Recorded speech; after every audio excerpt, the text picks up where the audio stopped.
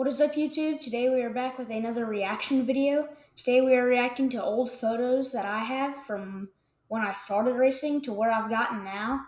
So I started racing about 3 or 4 years ago, and a lot of these photos go back to when I first started around 2020 or so.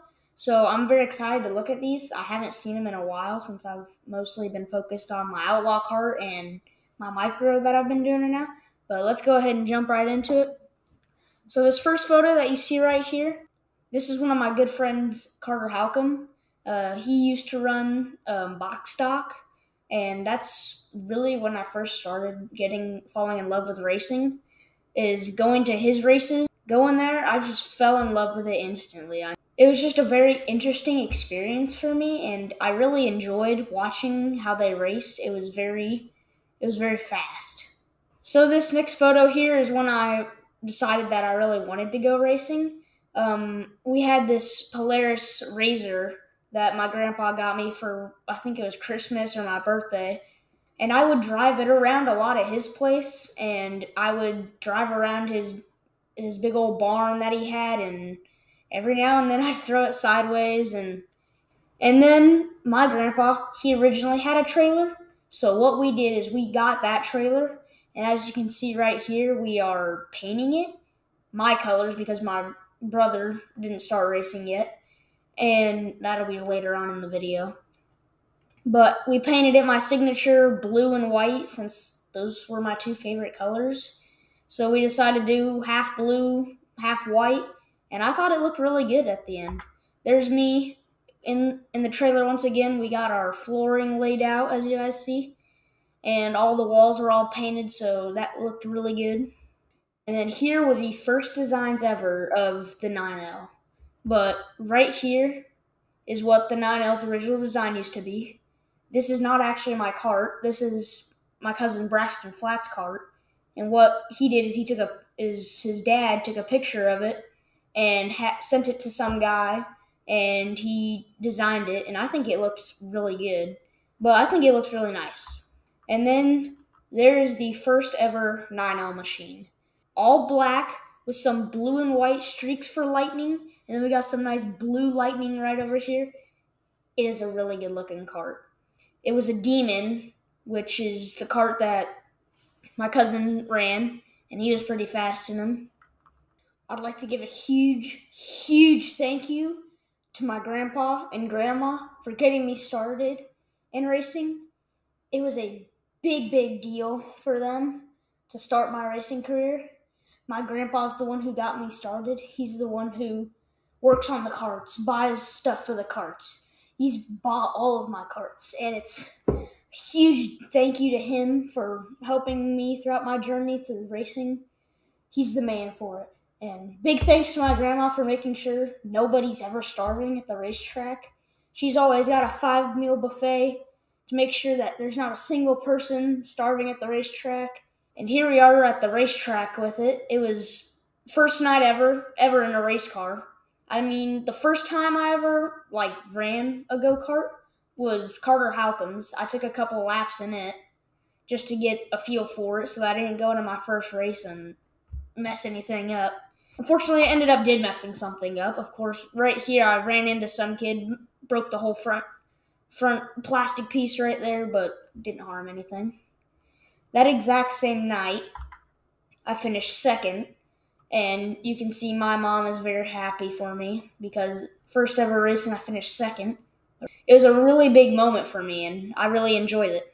Now, about 4 races later, because I only ran 4 races that year, my little brother started racing, and I put my helmet on him. They had this little Power Wheels event at Sebastian Speedway, and we had a little green tractor, so we were like, might as well throw my little brother in there and see how he does. He ended up getting this little pumpkin trophy. It was really funny because he actually was in the wrong gear the whole time. There's the turtle, which is slow, and then there's the rabbit, which is fast. He ended up being right in the middle of it and was like slowly creeping around the track. It was a really funny moment. That same night is when I got my first ever win. I was about 4 races in, and my finishes were second, third, and then on that night, I got the W. The kid who's been beating me all along ended up having some motor troubles and pulled off into the infield, and I was running second. And by that time, I knew that I was coming away with the gold. And that was an amazing trophy, by the way, because it was the Fall Classics, first trophy I ever won, and it was almost as tall as me, about halfway as tall as me. And a little bit of sad news, but on the drive back home, as I was holding it because I was super happy, my dad, because he loves deer hunting, pulled off onto the side of the road, did a real sharp turn, and my trophy slammed into our dash. Bruh. He thought he saw a deer, ended up being a cornstalk. I don't really know how that happens, but okay. And then not too long after that, we decided to go to St. Louis. Now, this kid right here, in this 73, I went to the Daytona 500 with him for the Xfinity Series race. His name is Wyatt Miller. And I'll throw up a picture right here. He actually won the Tulsa Shootout this year. He's one of my awesome buddies, and there's also my cousin right there in his car. And we were a 3-car group, and we went to that race. Some bad news happened after that because I ended up breaking my wrist. What happened is I ended up taking a corner, and just came to the checkered after like qualifying or something. I don't even know what it is. And kids spun out in front of me, and I tried to turn, and I was pushing a lot, and I went right into him. And at that time, if you go back over here, I have an open wheel. So when I wrecked into that kid, my hands slipped out of the steering wheel, and since it was opened, this end came around, broke my right wrist, and I came off the track driving like this. This is where the story gets really bad, though. So I get back into the pits. I climb out of the car with one hand, and my dad comes over here, and he goes, "Yeah, I think it's good." I was like, "Oh my God, it hurts so bad." But after that, after I was walking around with my cast, my brother finally decides, "Hey, I want to go racing." So we get him into a new class called the Ricky Cage class. And it's basically a cage cart with a flat cart body on it. And he ended up running that for a while. That same year, I also got my first actual sponsors. I got this sponsor right here, Nutrient Ag Solution, along with Clark and Glasgow's law office, along with my mom's company, the YMCA, along with Market Alley Wines. But then, this is where my racing career took off. These 2 cars right here. You see that name? These are 2 of Wyatt Miller's race cars. And we decided to buy them since he was moving up a class. So we bought them. They're both Phantom racing chassis. Amazing racing chassis, by the way. And this is when it really took off. We scratched that old design, took off all the red, and first ever 9.0 on the Phantom car. Had our Nutrient logo on there. And then I think that Friday or Saturday, we left to English Creek Speedway. And this was my first ever look down onto the track. Amazing racetrack. This summer, I'm going to do a lot of filming at this racetrack. This is one of my favorite racetracks. It's in Iowa, and it is super banked, and it is super wide open. You can hold your car wide open around that whole place, unless you're in the 500s class. You gotta let up a little bit. But other than that, super fast track, super banked, and it is incredible. That's when my brother decided to move up another class. So we decided that that other car that we had for Wyatt Miller, that was going to be one of my backup cars. We gave it to Tate. And we put him in his 49, because, I don't know, he chose like 4 different numbers. It was like 49, 57, or the list goes on and on. It's confusing.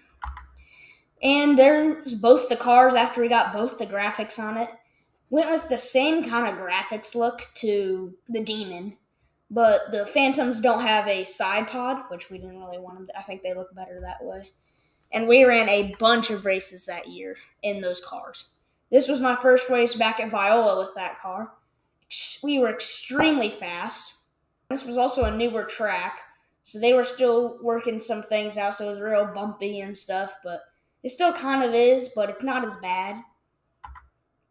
And this is when we got our first big upgrade to the trailer. We decided to go out and buy a trailer from some guy, and it ended up being a really nice trailer.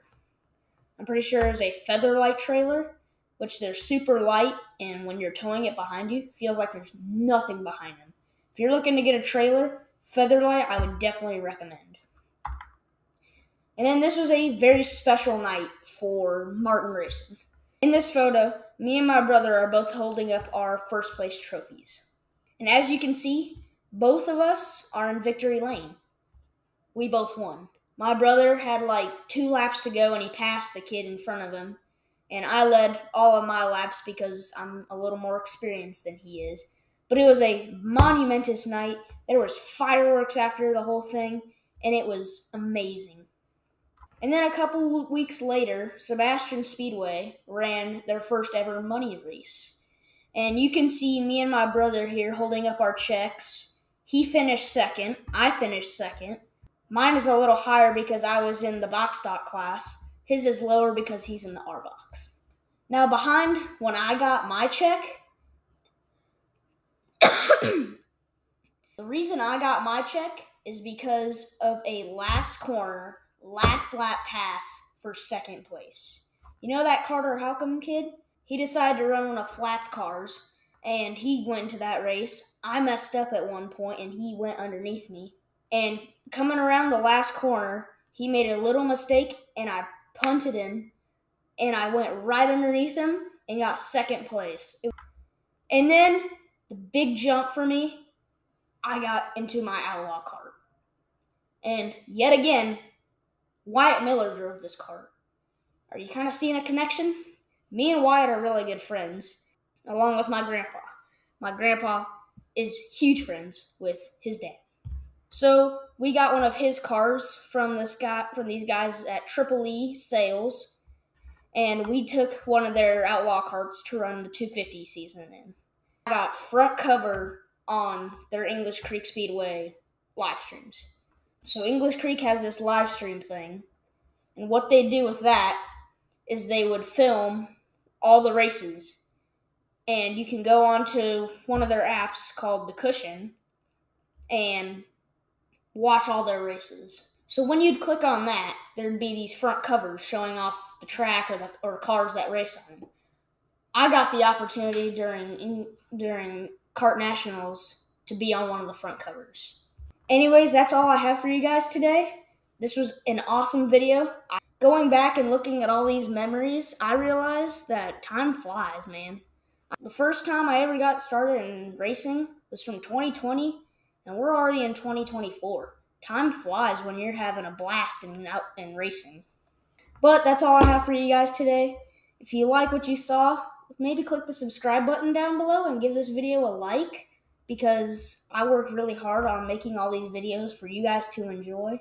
And it would be just phenomenal if you guys could click the subscribe button, because it helps a lot with making these videos. That's all I have for you guys today. Hope you guys have an amazing day.